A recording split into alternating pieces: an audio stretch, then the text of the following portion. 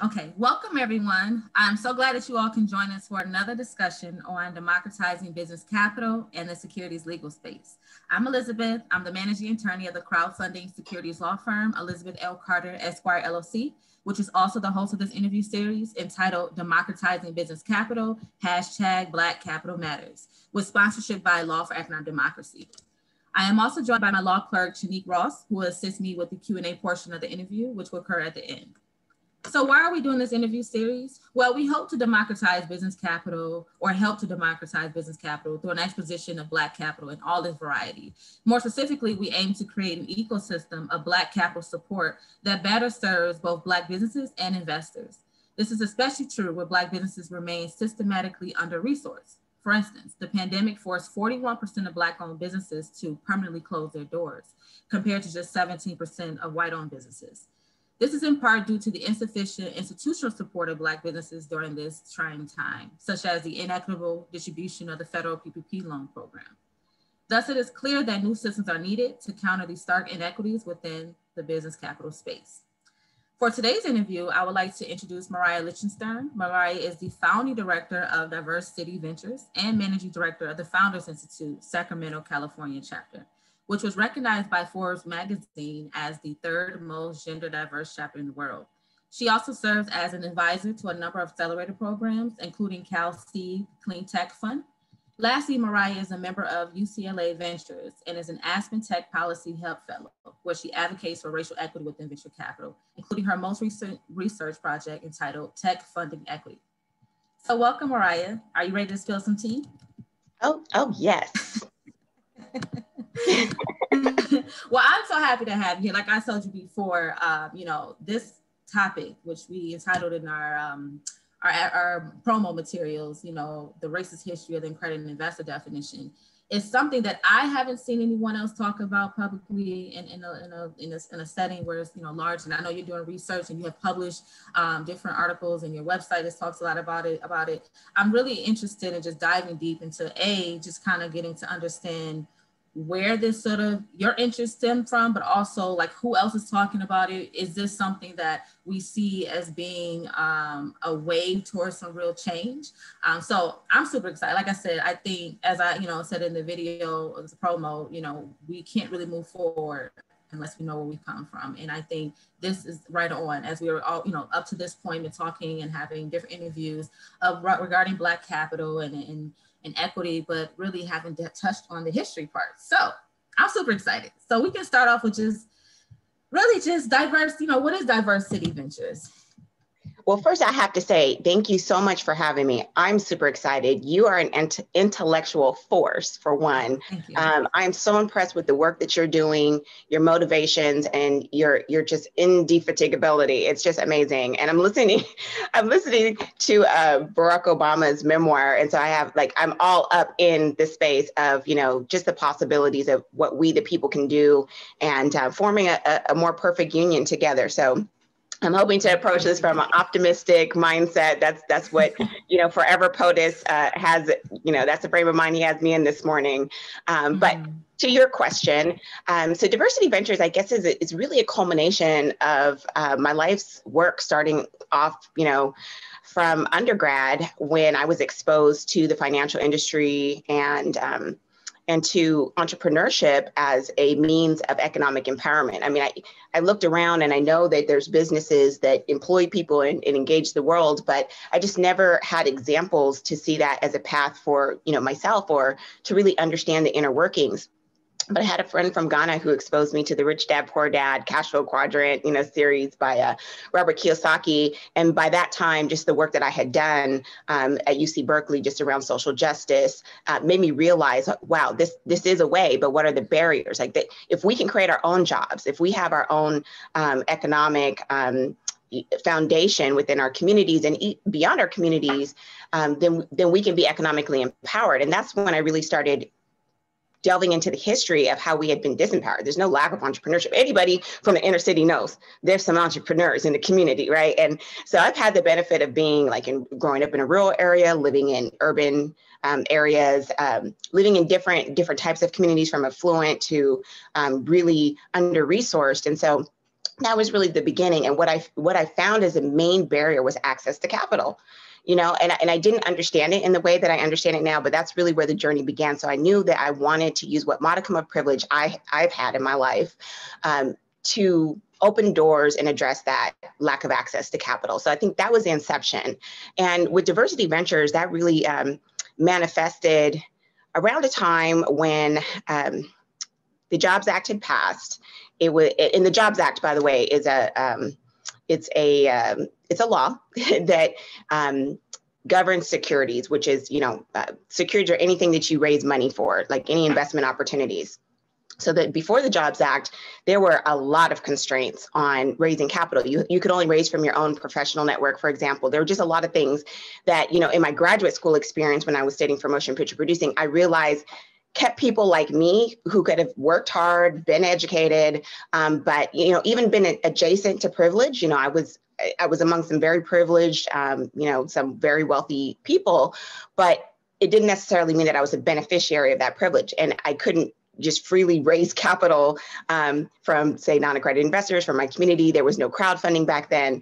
And so I felt really discouraged and disempowered. But when the Jobs Act came out in 2012, you know, I kind of followed it to see like when it would be implemented and how we could seize that opportunity for economic empowerment and access to capital. So around that time, it was 2013, my mother passed, obligations lifted in my life. So 2014, I said, I'm going to channel my grief into launching this startup that kind of was inspired by the new possibilities of the Jobs Act. And to do so, to incubate and to validate the concept, I went into Stanford's tech entrepreneurship program online, and that kind of tracked me into Kauffman Fellows. A Fellows Academy is an educational component of the Kauffman Society. It's spun out from the Kauffman Foundation, which is a large organization that supports entrepreneurs. But the Kauffman Society is venture capitalists. So they were putting on these courses, mostly led by like Brad Feld, Jason Mendelson, and a handful of others. And through that, I met a sponsor, Rusty Dornan, who was a former CNN correspondent, and she kind of just saw me, you know, navigating the forum and trying to add value and being outspoken. And she encouraged me to keep on with the program track. And at the end of it, you know, I thanked her for pushing me to continue to be involved and expressed to her my interest in venture capital at large. And she encouraged me to join or to apply to the Kauffman Fellows Society, which I did. And it was like a graduate school application process. But essentially, when I applied with the startup that I was working on at the time. And also, I had this vision of Diversity Ventures that was informed by the work that I'd done in the Kauffman Fellows Academy. And again, culmination of all of that history of wanting to provide access to capital. And that really was my toe in the door of venture capital. I was accepted as a finalist. And so it was on me to find like a role within an existing venture capital firm that would sponsor my fellowship. So as I did that, I got to know some of the existing fellows, interviewing them, getting to meet them, you know, hustling, you know, going from Sacramento to Silicon Valley, driving like 2 to 3 hours, you know, setting up, stacking my days with meetings. And, you know, that really like was the toe in the door in building relationships. But at the time, what I didn't know was that the ecosystem was still toxic and hadn't done a lot of work on diversity and inclusion. I mean, I thought in all of the years, I was an undergrad in the early 2000s during the dot-com boom, and Jesse Jackson was trying to bridge the digital divide. And here we are, 2014, he's asking tech companies to release their diversity numbers. And there was a lot of hostility and angst around diversity and what that meant. And so, you know, when I was out there, you know, speaking to it, it wasn't really necessarily appreciated. It was looked at as like a distraction that wasn't related to the meritocracy, as they called it, of the startup ecosystem. So ultimately, I felt like if I'm going to make it in this industry, I'm going to have to develop my own track record. I'm going to have to go against the grain. And so when Catherine Finney came out with Project Diane in 2016, which was the first study to really identify and expose like the statistics around Black women in tech, between that and Richard Kirby's report that came out, Who is a VC, I said, okay, I'm thinking I need to go and do this startup and like, you know, show myself as an operator and, you know, or spin out of a firm to go into venture capital. But, you know, again, if no one's going to invite me to the table, I've got to build my own table. And so that's when I decided to prioritize Diversity Ventures.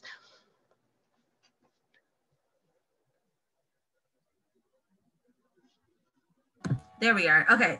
So no, I love the story in the background because it just speaks to your tenacity and your willpower in terms of you wanted to see your passion for increasing that diversity within the cap or business capital space, see it being done. And you did it at, by any means necessary. So as a Black woman in venture capital still, with all its sort of toxicities, what are, and I'm imagining you have difficulties in raising capital for your own firm. Is that true? And what are some of those challenges? Yeah, I really first saw, and this kind of will speak to what we're getting into today. I really first saw the challenges in raising capital, just being on the founder side. And it wasn't just me. Like I have my anecdotal experiences of, everything from the Me Too experience of like, okay, I'm trying to meet with this angel investor who's in my domain, can be a mentor, maybe an advisor, and they're hitting on me. To I'm like, I got some gray hair, so I'm tempted to be flattered, you know what I mean? But at the same time, as I said to one in particular, look, I need mentors, not fanboys, right? So it's everything from that to just not being taken seriously, or just people just not being interested because they just don't have to care. I don't pattern match. I just saw these things personally, but then I'm seeing like these badass women, like I think of Joelle Burke-Solomon, who's at Google for startups now. And, at this time I'm watching her at TechCrunch. She's winning pitch competitions. I'm like in tears, feeling like I'm at the Super Bowl when, like seeing her win. Right. And she's checking all the boxes. I'm seeing Stephanie Lampkin. I'm seeing, I could go, just name a ton of people that I'm seeing. And Stephanie, she's like out of MIT. She's a computer scientist. She has a degree in from Stanford in business, in, tech management, I think business management. And she's having these same experiences. I mean, they're going years trying to raise funds, right? And, so part of the problem is that to even be VC backable, you have to have a certain level of traction and product development that necessitates, a whole lot of work that's either going to be, your own equity, having someone who, your technologist being able to invest the time into building the product, then, like usually you're going to be bootstrapping, you're going to be pouring your own money in, right? Which I certainly did. I poured like everything, in. I'm like, I'm gonna shoot my shot. But then there's a lack of access to friends and family, right? That can, get you to that point where you're venture backable, because, oftentimes we're first generation, right? Like we've been held back so long, like, and then not only that, we're, trying to support the rest of our family oftentimes, right? And it's almost like we feel guilty for even investing in ourselves, or, so there's all these different dynamics at play. So I saw it there on the founder side, where even people like, I talked to Joelle Burke's first institutional investor, was Will Crowder at that time, had been working at Comcast Ventures, which is like the diversity arm. And he said, we tracked her for 3 years, and they're institutional, right? So they're typically not the first money in. And ultimately they were like, well, we've got to get in, but why 3 years? 3 years, Right. She's obviously amazing. And now she's, sold her company Part-Pick to Amazon. But that's just one example that I always give, because it's like shining beacon of hello here. Right. And so that's really where I first saw the problem. But I recognize, if I'm going to work this hard to raise VC, I might as well work this hard to go and get LP money, right, to invest in a venture firm, because I'm going to be able to invest in other founders, right? And I'll be able to have more impact for the level of work that I'm having to put in that's taken away from me, like running my business, right? So with that said, like, yeah, there's a ton of emerging managers, or not really a ton, but there's hundreds of emerging managers that are, starting new firms. And some of them are spinning out, some of them have had exits, there's different cases, but the challenges are that, when you're starting a fund, you can't really go to institutional, because they're looking for a track record. They're looking for certain things. They have policies and practices that are informed by a number of different things. So, one of the big challenges, especially as a Black woman, is you're still facing the same, network issues, right? So you have to build a network of high net worth individuals, of family offices. You have to show a track record. You have to show deal flow. It's like chicken and egg, cart horse. You have to navigate all of these things. And then there's all the regulatory aspect of it. So yeah, there's a lot of challenges that any emerging manager will face, but they're 10x at least for people who are underrepresented, and especially when you're and let me say this, people who are under-resourced and overlooked, just to change the action of the term, as my colleague at Berkeley Skydeck, Lucia Hicks puts it. So that, yeah, there's a lot of barriers that mirror what happens in the founder space. So yeah, that's something that we have to navigate. And you mentioned, these other emerging firms, in other words, these other Black, well, I say Black, but other probably persons of color, venture capital firms that are coming up and managed by people of color like yourself. Do you find it to be, especially because this is capitalism, do you find it to be competitive and that there's too many of you out there instead of you coming together and maybe creating a larger firm or merge? What are your thoughts on that, and why maybe it is important to have diversity in, I guess, the number of firms? You bring up a great point that, I wanted to talk about in terms of like VC economics, right? So I'll just jump into that first, because you mentioned like a lot of us coming together, right? Well, if everyone's coming out to come together on Fund One, here's one of the challenges. A Fund One is not going to come out and raise $100 million typically, unless, there's amazing track record already, right? Spinning out of different firms. Okay. And there's not a whole lot of us in existing firms because of all these historic and network reasons. And so like, even if we were to come together, I mean, if you're raising a small fund, this is how VC economics work. I'm just gonna share the tea here. Yeah. Okay. So and what's a small firm in terms of numbers and compared to a big firm? Anything really under, I'll frame it like this, and you'll appreciate this from a regulatory point of view as a lawyer, which I'm not.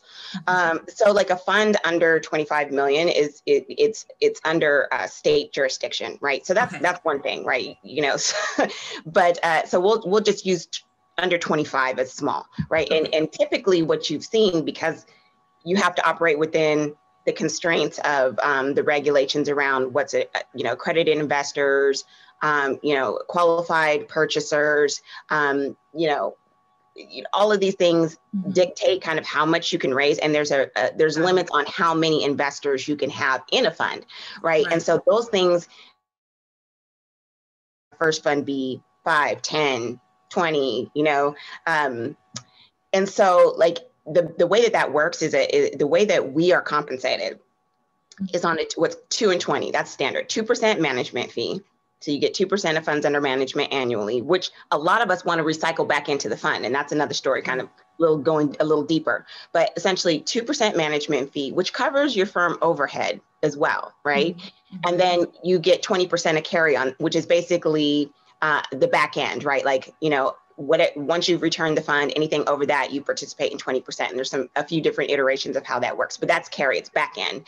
And the management fee is front end. And so if you have a small $5 million fund, for example, that's $100,000 a year. Plus you're paying like 20 grand plus, actually way more than that, like 30 grand just for fund administration, right? Like you've got all of these costs, you've got to travel, you got to do all these things. So you can't afford to pay a whole bunch of people, right? So in terms of us coming together in a fund, that's hard. And then, people have their own investment thesis. They have their own, culture and their own, you know what I mean? And yeah, is there a scarcity mindset? Probably.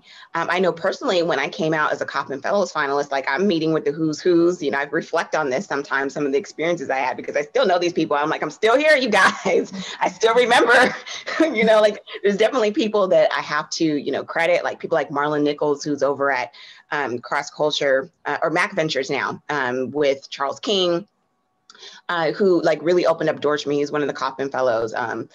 But, like, there's these people who check the boxes, who did what is expected of them. And I'm coming here like I don't pattern match, right? And so I don't feel like they were really like, oh, I'm going to be the one to take the risk on this person who doesn't pattern match and like kind of go against the grain when they're trying to raise their fund. They're trying to like fit the mold, right? And so like, yeah, there's that part. And then there's like, there's a lot of different dynamics. And so, these things are kind of coming out now. Like Tyson Clark, who's at Google Ventures, he really struck a chord for me when he was quoting, and I think it was in Forbes or Fortune magazine with some other Black venture capitalists that are in existing venture capital firms, like not their own firms, but known firms. And he was saying, I kind of didn't want to rock the boat. I'm paraphrasing. He's like, I kind of didn't want to rock the boat. I probably could have advocated more. But, there's this angst when you're like the first in the room. He's, the second Black partner at Google Ventures, Lo Tony was the first who came, he came from Andreessen Horowitz and wasn't an investor. Google Ventures brings him on in an investment role. So, he's not trying to rock the boat too much, right? But then he says in this article, he said, if I, in this position of power, right, can't do something, then who can? Who has more power as a Black person in VC than me? So there's kind of like this reckoning and almost like this guilt, right? But you have to empathize with that. Like, of course you understand where he's coming from and where a lot of Black VCs within the current system are coming from. They've spent years of their lives going through what's expected of them to get into those rooms. Right. And maybe it's just only now that they're in a place where they can really be heard and seen. So, again, there's so many dynamics, but at the end of the day, we all have to appreciate our respective roles and try to support and lift each other up in advancing the ultimate cause.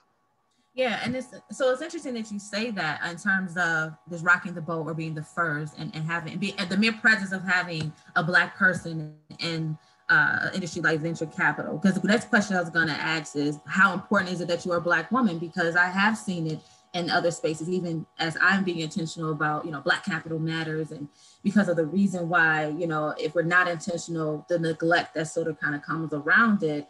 And then also the responsibility, I feel that being the first or being in these positions that we have to really sort of target and look out. But as you mentioned, not everyone feels comfortable doing that, or not everyone feels comfortable in their position or even probably recognize their power. So the real question is, you being a Black woman, and you specifically, but just in general, how important is it to have Black faces or Black presence? Does it make a difference in venture capital? Does it? Okay. Absolutely. I think it makes a difference not only in venture capital, but in the whole startup ecosystem and therefore the whole economy, right? And I'll try to, give some examples here. So for one, representation matters, right? Like one of the things that's come up, there was a study from that came out from Rate My Investor, and it basically shows that investors invest in people that are like them. They go to the same schools. They have some affinity, right? It's all a function of network, who you're introduced to and who makes it to the top of your inbox. I mean, we're human beings, right? At the end of the day, we're human, and not everything is automated, right? So a lot of this is just function of network. So, me being able to go and see a Monique Woodard, a Sarah Kunst, I guess I could go on, now and name an Arlen Hamilton, and Sydney Sykes, or, just seeing those people in the ecosystem is important to know, hey, maybe I can go and tap into them and they can hit me to the game. Let me know who's safe and not safe. Or, there's that part, right? Like I can see myself in that role and have hope, where some people just won't even, I cite this one example when, what was the name? You remember that TV show back in the day with the Black college students? Help me out here. A Different World. Different World. Okay. So they actually did some studies, and they found that that when A Different World was out, it actually increased enrollment into HBCUs.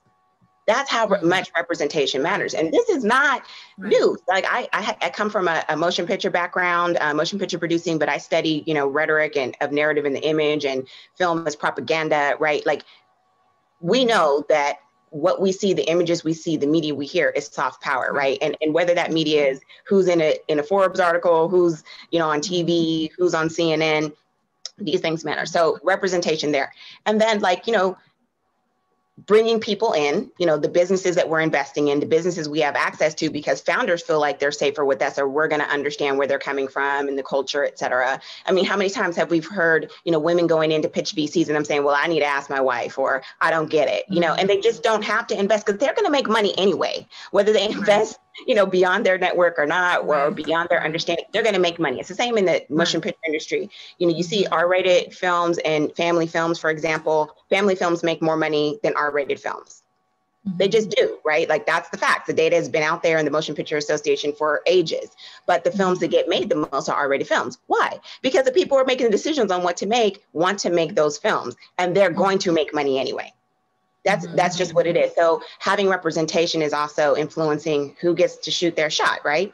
And then there's just the fact that when I'm in rooms, two things. One, the self-awareness of people changes, right? Like, so I sit on some boards, And, you know, I just had this like retreat, this virtual retreat, and we're debating these issues, you know, like what to prioritize, right? And so we look at two issues and we pick which one are we going to prioritize and why.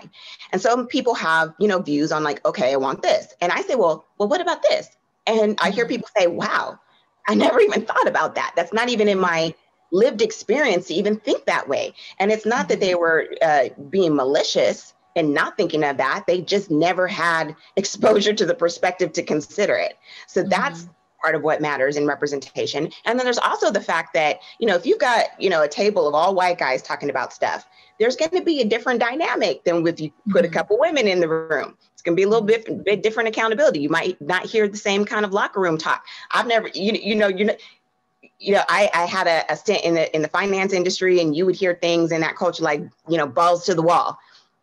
Guys are not going to be talking like that when there's a critical mass of women in the room. Like, what? You know, so those things matter. People are more conscious of how they conduct themselves. And, you know, men are gentlemen. They're very polite when there's enough women in the room. Right. And then you get them in a different context in the locker room. It could be a different thing. Right. It's just like how we code switch. You know, when you're amongst all Black people, you might throw in a little more dynamic that's for the culture. Right. And so those things matter in terms of representation as well. So I think there's a multitude of reasons, you know, economically, you know, point of view, that are reasons why it's critical to have Black women. And I'll say this too, because typically when we talk about diversity, especially in Silicon Valley, what we've seen in the past five years is people act like you can't walk and chew gum. When you say diversity, the priority has been on women, and that tends to be white women and Asian women. And when you talk about people of color, it tends to be men, right? And I'm just going to say for the record that mantles and stuff like that, you know, they are not specific to white men. You know what I mean? Because you see a similar dynamic. You know, I try not to be a hater or throw shade. I know that, you know, Black men need their safe space, Latino men need their safe space, right? But I see these all male, you know, chat rooms, all male panels, and I'm like, what are you doing for the sisters? I mean, the intersectionality of being Black and female, of being Latina and female, it shows in the statistics. We are not being brought on as equals. We're not being represented. We're not being put on in the same way because grows. And so, yeah, it matters in that regard too. You know, we have work to do in the gender dynamics. And, you know, even going back to my undergrad days when I was studying, representations of people of color in the media, you know, like I was looking at music. What's the role of music and, you know, banning the African drum and, you know, all that. And I saw like just coming of age through the 80s and 90s, going from, you know, Queen Latifah and MC Lyte and Public Enemy to gangster rap and, you know, the misogyny and how that impacted the culture, right? And so Black women need to be represented and voiced and heard, and not in a way that we're forced to conform to, you know, male dominant. And I'm not trying to say like that the culture that we see when I say male dominant is reflective of all men. But there's what you do see, and there's been movies that have come out about this, that toxic masculinity is bad for everybody. It's bad for men, it's bad for women. And if we're not coming in representing, you know, then sometimes it's just, you know, you get stuff like the queen bee syndrome, you get conformity where, you know, we're just trying to, again, not shake the boat, right? Because I've got my shot and I don't want to mess it up. So yeah, I think it's very important that there's a critical mass of us for all of those reasons. Yeah, and I'm so happy that you stated both of those. So representation, but also being comfortable with rocking the boat, right? As this person of color, as this woman, or as this, Black man or Black, because you're there, but are you, for instance, changing the metrics so that more of you can come through the gate? Or are you just sort of just like, I'm happy to be here? And I think that's what it's about, a difference between being Black, and in this case, Black, because we, like you said, the numbers, I think sometimes people, you know, look at that and say, well, you're being ostracizing, or you say Black women, what about Black men? But you made it you eloquently stated that if you don't state Black women, it's the word woman will go towards white women, the word people of color go towards men. And so the Black woman just gets forgotten. And so to be intentional, it matters so much so in your presence, but also you explicitly stating that, because it is a reason why you're saying Black women or Latino women, right?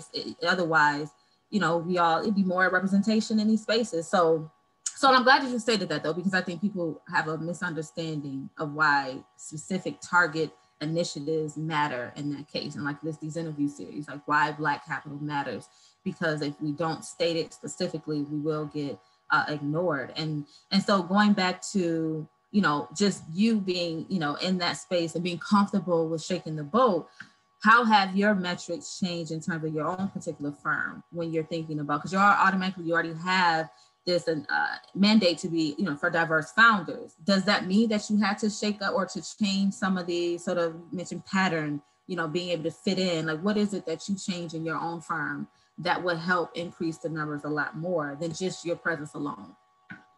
Well, a couple of things there, and I just want to rewind for a second because I just thought of another thing that there's this movement by Black venture capitalists that are already in existing firms. Right. And I think I mentioned it earlier, Black VC.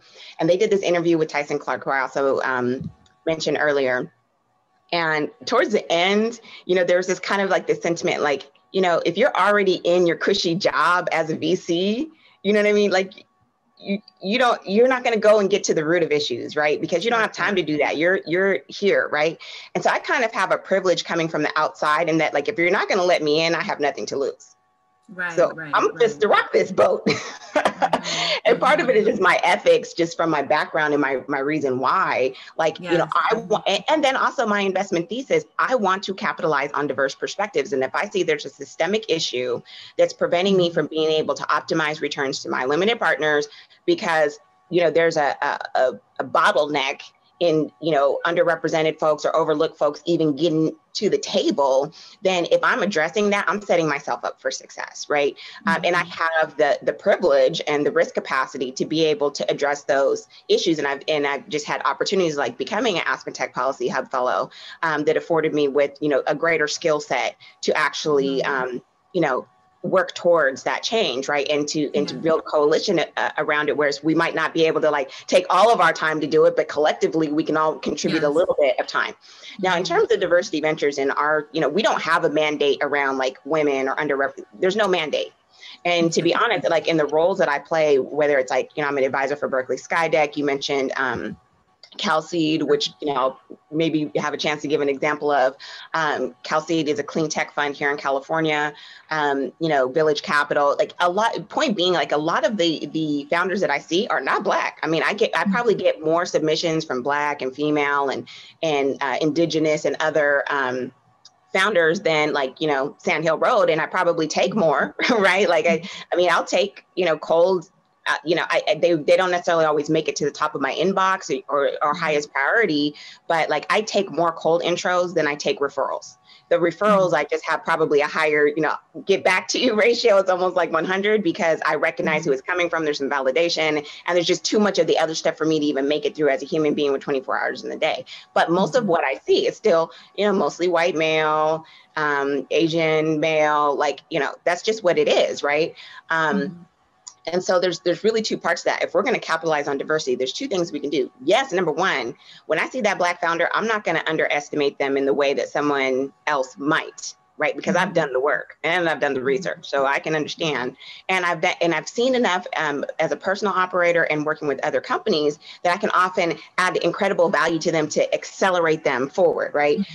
And so I'm always open to like doing the work if I see an opportunity to like move those founders forward and try to get them on a more level playing field. But even within firms that are not founded by like Black, female, whatever, it's like, okay, you have two founders right now, you have a small team, you have this advisory board or no advisory board. You have an opportunity here, because studies show that once you get to 15 people on your founding team, your culture has kind of been set and it's hard to shift it there. So what I've been able to do, both, you know, personally in my involvement with companies and advising companies directly, and even just, you know, having like short-term exposure to companies by virtue, like with the CalSeed example, I'm able to help support founders that might not be from underrepresented backgrounds to bring on a founding team, an advisory board that will help them to capitalize on diverse perspectives. Because look, if we don't have equitable risk tolerance to go out and start our own companies, not to say that we're not doing it, because we're doing it in record numbers, right? Like there's no lack of entrepreneurship, there's no lack of pipeline, there's people out there. But if we don't have equitable risk capacity or equitable ability to even move it forward, then in parallel, we should also be looking at the C-suite that's out there, or the people that can rise to C-suite or just have different operational capacity and can come into these existing companies that are going to get in the room to pitch VCs and are going to raise friends and family funding because they have that network, right? Now you're on a cap table because you're part of the founding team. Now you're building wealth in that way. I mean, look at all of the people of color that have built wealth through the Slack IPO, right? Because that company has been intentional about DEI. And so there's so much opportunity when we're just being inclusive across the board, whether the founders are of color or overlooked or underrepresented or not, right? So that's more of how I look at diversity. I don't look at diversity as meaning women or underrepresented people of color. I see diversity as meaning really harnessing a diversity of thought across gender, ethnicity, geography, life experience, nationality. Like, there's no limit. We know that diversity increases performance. It improves outcomes. There's studies that show that. So I look at it in both ways. And the example I was just going to give about, CalSeed, they're very intentional about impact and how these clean technologies impact communities that are, disadvantaged by pollution, disproportionately affected by pollution and things like that. And just, access to adoption of like solar panels and things like that. But this year, I had the opportunity to submit questions to all of these founders that are presenting their business plans and pitching. And so after we read their first round, we were able to ask them questions that could influence the second round. So I already know that in your business plan and in your pitch, you're not addressing these issues. And I'm asking these issues, like, how are you going to capitalize on diverse perspectives? How are you going to incorporate this data that shows that that it can have this impact on your bottom line, and just being really intentional about that. It was incredible in the next round to see people incorporate that into their pitch.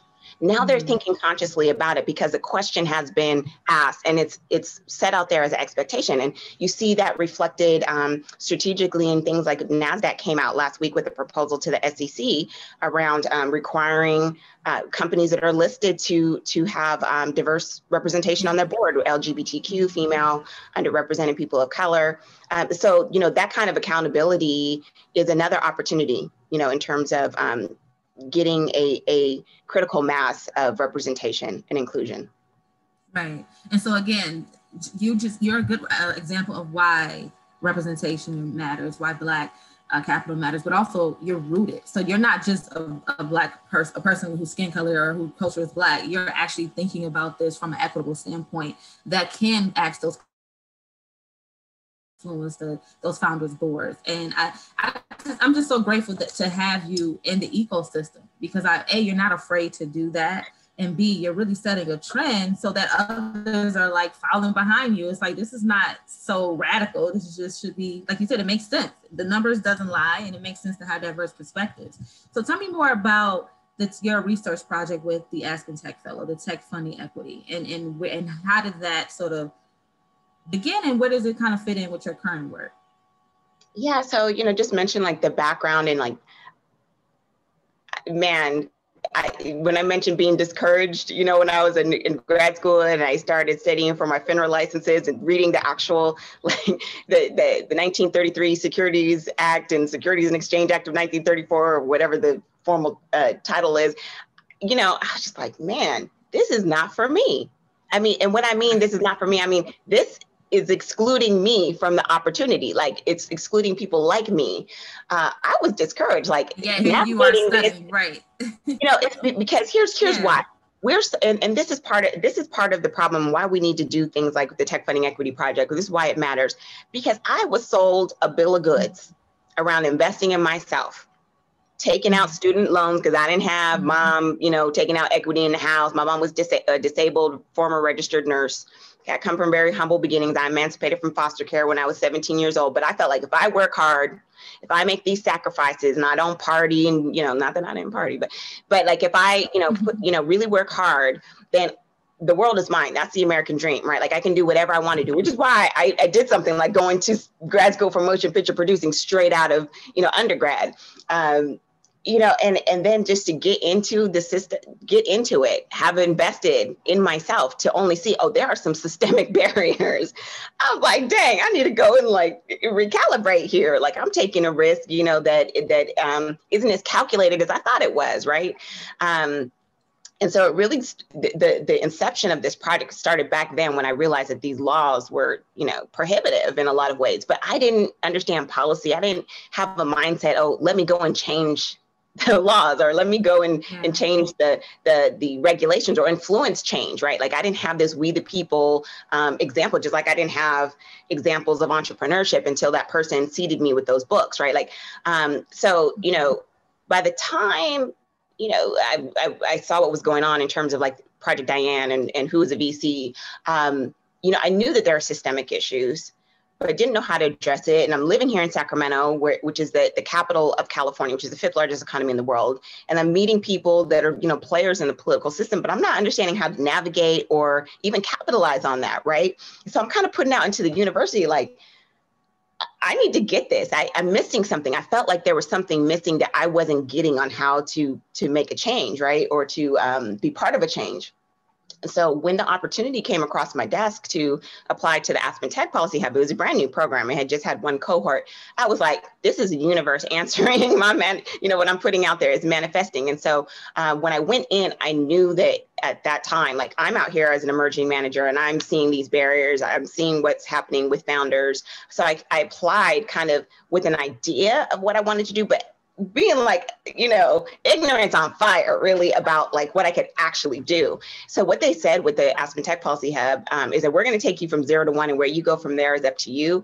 But they basically gave us 4 weeks of policy through a fire hose. I mean, 9 to 5 in the room, back-to-back panels, lectures where you're learning, federal, local, state, private sector policy, global. I mean, they just exposed us to so much. And then you kind of, during this time, you're thinking about what policy problem do you want to solve? And so the policy problem that I arrived at is how might we close the funding gap for underrepresented founders, right? And I really look at that as a socioeconomic thing, right? Because it's not just women and people of color. It's like this whole swath of economically disadvantaged. But if you're like, say, a white male, you're going to be able to navigate into, that 20%, 15% of accredited investors to pitch your project much easier than, say, like a Black female, right? Just for a multitude of reasons, right? But for the sake of scoping the project, I honed in on women and underrepresented people of color, because if you're addressing those issues, they're going to benefit everybody else, right? So that was the policy problem. And there was this, process that we learned on how to like look at who the stakeholders are, scope it down. And so we were able to come up with 1 or 2 solutions.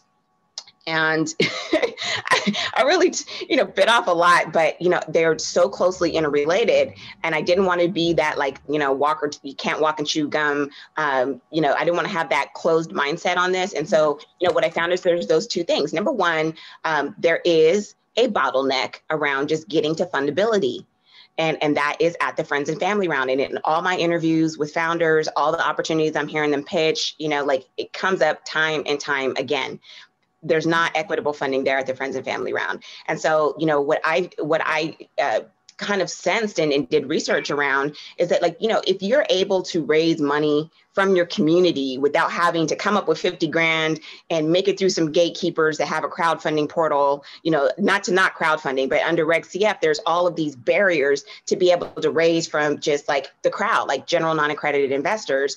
And then there's, it's very difficult if you don't have enough high net worth people in your network to do a Reg D 506B offering, which is, where you can raise from up to 35 non-accredited investors, but you can't advertise, right? You can't generally do general solicitation.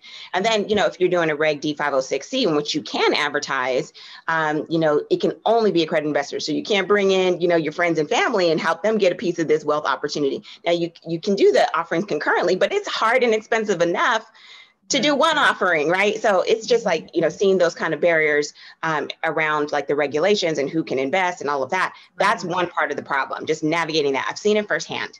And then the other part is, of course, that even once you get to VC, there's all this bias there, right? And that's been well documented. A lot of the attention goes there. And so I came up with these two solutions around one, challenging the accredited investor definition and democratizing that and proposing ways to do that through self-certification, just like you allow accredited investors to say, you know, hey, I'm accredited, right? You know, why do we have autonomy on how we spend our money commercially, but not with how we invest our money? You know, it's not like everybody and their mama has access to startup deals, right? But like, you know, if you have access to a CPA, to an attorney, you know, whomever that can help you consider a deal, like, why do you need to have a Series 7 or 82 or 65? You know, why, you know what I mean? So that's definitely one part of it. And then, you know, the other part is, you know, helping the industry who's coming to this awakening of systemic racism. And that was just like a bonus that happened with the zeitgeist of 2020. The part of the silver lining is that people, you know, because of George Floyd and the consistent work of the Black Lives Matter movement and other forces came to realize, oh, there are systemic issues in our country. And so people actually have a desire to make a change and to, you know, question some of their assumptions. And that's really what the Opportunity Pledge, part of the Tech Funding Equity Project, does. And it creates a framework that was modeled after the Mekong Club's pledge to end modern day slavery, which was formulated by a psychologist. And it creates a method of preventing retrenchment, which is, you know, in white, when you look at like, when you look at a racial equity theory of change, entrenchment is basically when like you've made progress and then like there's like taking back of that progress through some other mechanisms. And so if you look at the civil rights movement, an example of entrenchment could be like COINTELPRO and the war on drugs, right? So we've made all these gains, but now we've been taken back. Or you look at you know, the way that redlining, which was a process of discrimination and blocking people of color from home ownership and the wealth creation there, which fundamentally created the current wealth gap as we know it. When the Fair Housing Act was passed in 1968, you look at in 1982, there's a change to the accredited investor definition. So even if you've built wealth through real estate in those, you know, less than 15 years, you can't take your personal residence and now go and start investing in startups as an accredited investor, right? Like, so things like that are examples of retrenchment. So this framework really anticipates retrenchment and incorporates very proactive entrenchment into the framework and operationalizes that. So that's essentially the work that I've been doing as a Aspen Tech Policy Hub Fellow. Wow, you said a whole mouthful. So we only have about 10 minutes, but I really want to kind of get a little more deeper into your work in this space of the accredited investor definition. So one, you mentioned one solution is to self-certify. Can you speak a little bit more about what your proposal is in terms of that area and how does that look like in the actual investment space? And then you also mentioned some historical context around the Fair Housing Act. There has been a recent change in the definition by the SEC just this past couple months. And what are your thoughts on that? And then also, wasn't there a change in 2008 surrounding the housing crisis and sort of talking about what also was going on around there? And the reason why I say that is because I was listening to another interview was talking about that it recently changed the accredited definition then as well, especially where a lot of people getting, you know, homes and everything was like a balloon or this housing price, this bubble. So it seems like, in other words, it was more and more people becoming homeowners, right? Which also means more than technically become accredited. But it was like, okay, let's make a shift there as well. So it seems like it is natural in this SEC space or the accredited investment space to make it very exclusionary, very, very exclusionary to who actually can be accredited investor. So it's like they changing the rules every time you catch up to it. So as a black, person, So right, let's speak to that a little bit more, especially when we talk about Black capital and net worth and community wealth. What are some of your proposals, and what do you see the realistic opportunity to see those things come forth? Okay, so we're going to deliver on our promise now in this time that we have. We got to go back to why we say that these things have a racist underpinning. Right. And so, first of all, when you look at the accredited investor rule, this dates back to 1933, 1934. The SEC was formed in 1934. And it was like the second part of this, wave that started with the 1933 Act. And the 1933 Act came about after the stock market crash, the public market, 1929 stock market crash. Then we have the Great Depression, right? And so we have all of this stuff going on with the Great Depression. And, the Congress basically did an investigation to figure out why did the stock market crash? So they're called the PCOR hearings. And what they basically found was that there was rampant bad actors. They were making fraudulent claims. There was insider trading. There was all kinds of manipulation going on, and there was no accountability. And so that was the whole purpose of coming up with the 1933 Act, right? Was to put some checks and balances in place, to put some accountability over the public market, okay? And so by 1934, we've had a change in administration. You have FDR come in, and he's doing all of this stuff to address the Great Depression. When we look at the climate of the country at that time, you've had race riots across the country. You've had Tulsa, the Rosewood, where they burnt down Black Wall Street, and there's more than one Black Wall Street across the nation. Right. Mm-hmm. You see this resentment that you have people 1-2 generations removed from slavery, some of them, former slaves themselves, that despite having illiteracy imposed upon them, have in these segregated communities established wealth and circulated money within the economy. And so you have this resentment of white people come in like, how dare you? How dare you be wealthy? How dare you be successful? How dare you be proud? I mean, this is pre-Civil Rights Act, right? Where this stuff is overt, this stuff is codified, right? And so you have this kind of environment. You also have, I've talked about the motion picture industry a few times in this interview. You have Birth of a Nation come out, and it revitalizes the KKK. So you've got domestic terrorism, which we know is like the greatest threat even still today in 2020. Mm-hmm. White supremacist domestic terrorism is the greatest threat to national security in 2020. So back here in the Depression era, you've got all of that like a hot simmering mess, and it's overt. No one's even trying to hide it. So you've got FDR, and he's a Democrat, right? And he's married to Eleanor, and she's amazing. And she's all about, women just got the vote not too long ago, and she's all about civil rights and women's empowerment. And so, she's vocal, and she's influential. So he's addressing, that side of things, but he's also dealing with his patrons, the people who are paying for his campaigns. And he was, in fact, the longest, he had the longest presidency of any president. And so he's pandering to his patrons as well. And these are Southern Democrats. Now, before 1968, before Lyndon Johnson started doing all this civil rights stuff, okay, and he was a white Southerner, white racist Southerner. But he actually said, and he's quoted, there's some beautiful articles out there where he speaks to I have an opportunity to make up for my past. And he decided to do that. And he said himself, I'm afraid that we have lost the South to the Republicans for the next 20 years. That's what he said, right? So you're back in this time where, the racist core of our country, which is what it is, it's in the fabric of our nation, right? They lived within the Democratic Party at that time. And so while FDR was allowing Black people to participate in Depression era relief, superficially, this is like, when you hear people talk about, the Democrats, they just do all this social, stuff, they just put people on the dole or whatever. There's kind of like that mindset that's what the Democratic Party means, and it's partially because of this era, right? So, before this, Black people were excluded from relief. And even to this day, Black people are less likely to take public relief than their white counterparts. But, at the same time, it's a depression, right? So people are like, thank you. I'm moving from the Republican Party, which fought for Black people to have the vote, to the Democratic Party, because FDR is actually helping us through this crisis.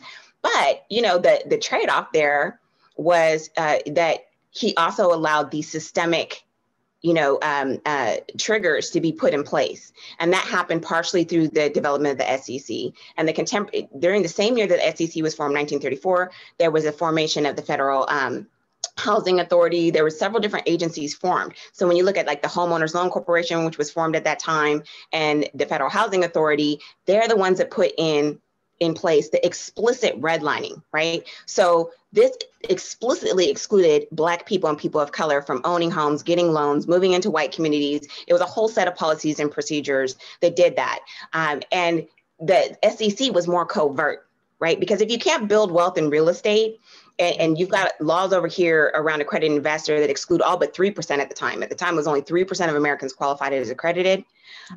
Then, yes, this impacts white people, but they can still go and build wealth over here in real estate. Right. And if they're smart, they can make it over here and become accredited investors. But we're going to make sure that Black people don't create wealth over here. And we've made it almost impossible for them to invest in their communities under these regulations. They can still do it under, in the black market. Lord knows they let us do all kind of stuff in the black market. You know what I mean? And then they'll catch us up in the prison industrial complex, right? But it was this is the economic engineering that basically took place. And so that's what we're really getting at when it comes to the work we're doing addressing this, because we've lost that cultural memory. And there's people who even think that they really are protecting investors, but they're not. They're just perpetuating this economic inequality. So I'll stop there because I know we're really short on time. First of all, I love that you're so knowledgeable in what you do in the space that you're in. So many of us enter the space and maybe superficially or I'm here for this particular reason, but not knowing why, the system is the way it is. And maybe you're climbing an uphill battle because if you don't know how to solve it. And the fact that you're able to combine, for instance, the redlining issues and the ability to create wealth in America through those means, and then the SEC definition of what counts as a wealthy person to be able to invest in communities, and that Black communities were systematically excluded from both. And that's not to mention employment discrimination and all these other, so you're really just perpetually on the margins. And then here we are 2021 or 2020 with the uprisings of, again, highlighting these issues of racial inequities. It just highlights the importance of your presence in this space of not only you being a Black woman, but a Black woman who understands the systematic issues. And I just have so much faith that with your presence and you training the next generation, right, that these conversations will happen more often, and then also the work being done to counter it. And so only because of people like you. Only because of people it's not just me. I can sit up here and pontificate all day, but if someone else isn't getting it and doing the work, then I'm just by myself. Right. I have to give a shout out because I see in the chat Ed Nwakati and African Chief, man, Nigerian African Chief. Let me just shout you out because Ed was one of the people that really helped me on my entrepreneurial journey. I tell this story sometimes, but he was one of my first contracts as an entrepreneur when I started Lichtenstern Entertainment. And I used the contract with him to go and buy some of my equipment to launch my first company. And so I just want to honor his presence in this space today and give him a shout out. Hello, I see you and I appreciate you. Hi, Ed. Thanks for joining us. No, yeah, and I saw his praise for you, and I think we all can echo that, really, because again, just the work that you do is so necessary. And how can others find the research that you're doing on the accredited investor definition and get the right issue? Where could they locate your work? Okay, I'm going to go ahead and put in the chat my website, and I do have an ask for folks. I mean, we could wax poetic on this, right? But go to techfundingequity.com. Please sign the petition to democratize the accredited investor definition. There's a link there to a move on petition. I'm working with some women that are emerging managers and other folks in a coalition building attempt to petition the SEC to change the rulings that they came out with. You asked about the recent ruling in August 26th. It actually just basically allowed for natural persons to qualify as accredited through securities licensing, right? And those are very expensive, time consuming, involved, often requires, they're designed for professionals that are advising other people, not for making your own personal decisions.